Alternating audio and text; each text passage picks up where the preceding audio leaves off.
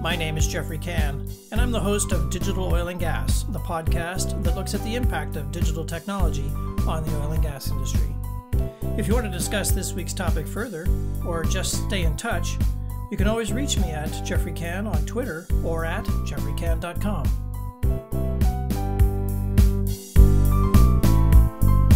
This podcast is entitled The Promises and the Problems of the Internet of Things. One of the oldest ideas in industrial automation is to hook up some device to a computer system to keep an eye on it remotely. What happens when we scale this idea up in a digital age? A lot of money is going to be spent on sensor technologies that connect to the internet. The vendor world is full of breathless hype about the power of a future network of physical devices, vehicles, equipment, valves, pumps, clothing, and many other things encrusted with electronics, software, sensors, actuators, and connectivity, which enables these objects to connect and exchange data. Digital technology companies describe these sensor-enabled devices with their uber buzz phrase, the Industrial Internet of Things. Well, oil and gas companies have decades of experience with sensor-enabled things. It's called SCADA, or Supervisory Control and Data Acquisition. Way back in the day, say 1950s up to the 1970s, factory floors had lots of people who stood in front of machines such as pumps and motors, looked at the dials, made manual adjustments, and recorded measurements on clipboards. It was dangerous and costly. Quality suffered. Advances in sensors, computers, and communications enabled central control rooms to pull real-time data from operating equipment and present it to an operations team. Payback from SCADA was pretty swift, just a couple of years. Well, with the exponentially falling costs of sensors, chips, analytics, and data communications, the cost barriers to adding technology to things has fallen away. Suppliers of industrial gear, such as pumps and valves, will be highly motivated to add digital smarts to their wares as a means of competitive differentiation, and to be in on the game to capture value from data. I've been approached by many different suppliers of smart things. Wristwatches that can provide precise whereabouts of mine workers for safety purposes. Hard hats with embedded biometric readers to help identify when employees are suddenly prone. Eyeglasses that behave as augmented reality displays for field services work. Pumps that send operating data like pressure, temperature, and vibration to tablets and phones. Tank gauges that send tank volumetric measurement to the cloud. Railcar sensors that capture railcar location and cargo measures for rail monitoring anywhere in the world. And vibration monitors for bridge decks that also serve as weigh scales. There is no practical limit to where internet-enabled devices could be deployed in industry. The chips are so small, feature-packed, and low power that it's not out of the question that they could become disposable. Observers, usually the ones selling this technology, believe that there are some 8 billion internet-visible things in 2017, which will grow to between 20 and 50 billion in the next 5 years. Clearly, managers will need to get out in front of this wave, or it'll get out of hand. Well, what could go wrong? Well, these sensors are almost pointless without an internet connection. To get the benefit of the data from the devices, the industry's various assets, such as offshore platforms, plants, refineries, batteries, tanks, jetties, and so forth, need some measure of access to the internet that lets their data exist in the cloud. Well, problem number one. Most of these old assets were never set up for internet access. SCADA, yes, but Wi-Fi? No. Problem number two. Oil and gas is rarely found in the midst of civilization. The likelihood of an available internet service provider is therefore very low. Well, perhaps it won't be necessary for robust, always-on, and high-capacity connectivity. Some digital devices will use only the barest minimum of network capacity to get the job done. New wireless technologies can blanket a large plant relatively inexpensively, and without the need to trench conduit for wireline. For example, Australia's vast and empty bush country doesn't have internet connection. An innovative sensor company there with a digital tank gauge uses satellite uplinks to squirt a tiny packet of data only at certain times of the day when specific satellites are overhead. Check out HIDIP, and that's spelled HYDIP. As endpoint devices, things will generate significant data volumes. Not all of this data will be of equal value. A camera equipped with visual analytics, a kind of artificial intelligence, need not dispatch all video, but only that moment of video, or even just a frame of video, that needs AI interpretation.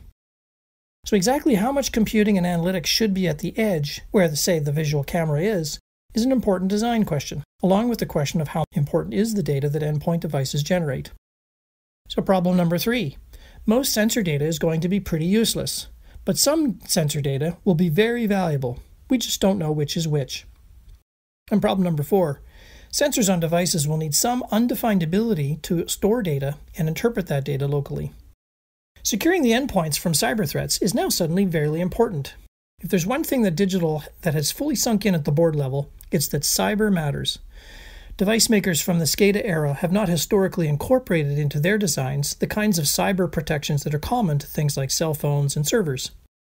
Authentication, authorization, patch upgrades, and other mundane work typical of commercial IT are pretty foreign to the world of operations where such processes have not been necessary.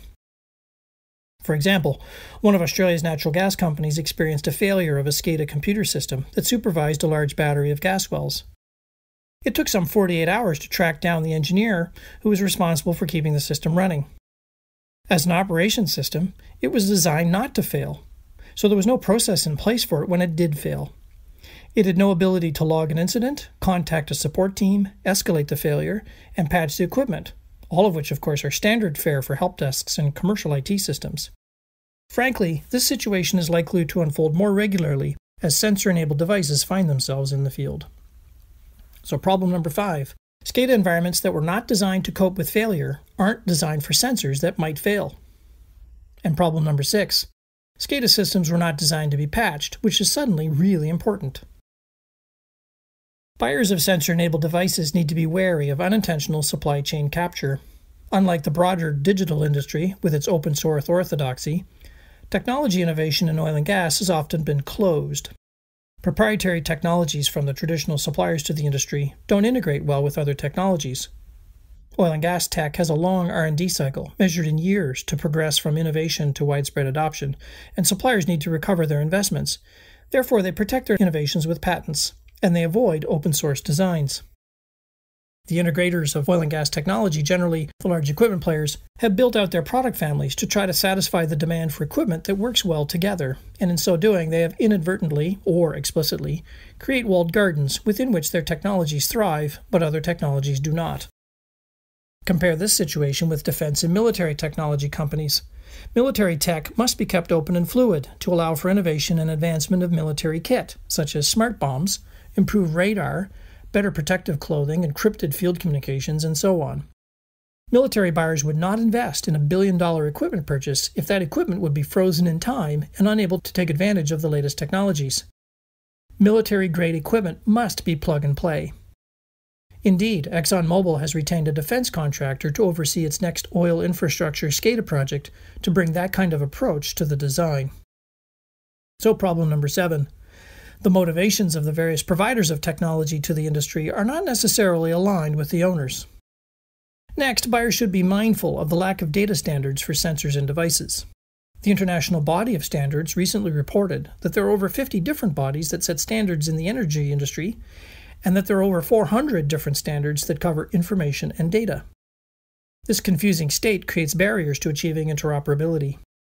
Since it takes time and costs money to investigate a standard and figure out how to comply with it, and with so many possible standards, digital innovators are understandably reluctant to engage with standards bodies.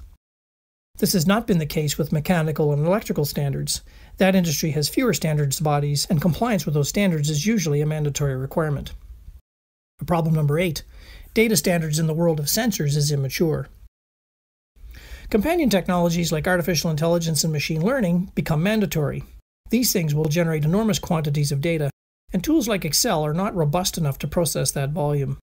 A single drone flight will generate much more data than can be comfortably analyzed by even a big desktop computer. As the number of installed devices grows and as users progress from just monitoring devices to analyzing the data from devices, companies will need to invest in analytics. So problem number 9. New digital sensors will overwhelm traditional data management practices. Who owns the data from the sensors?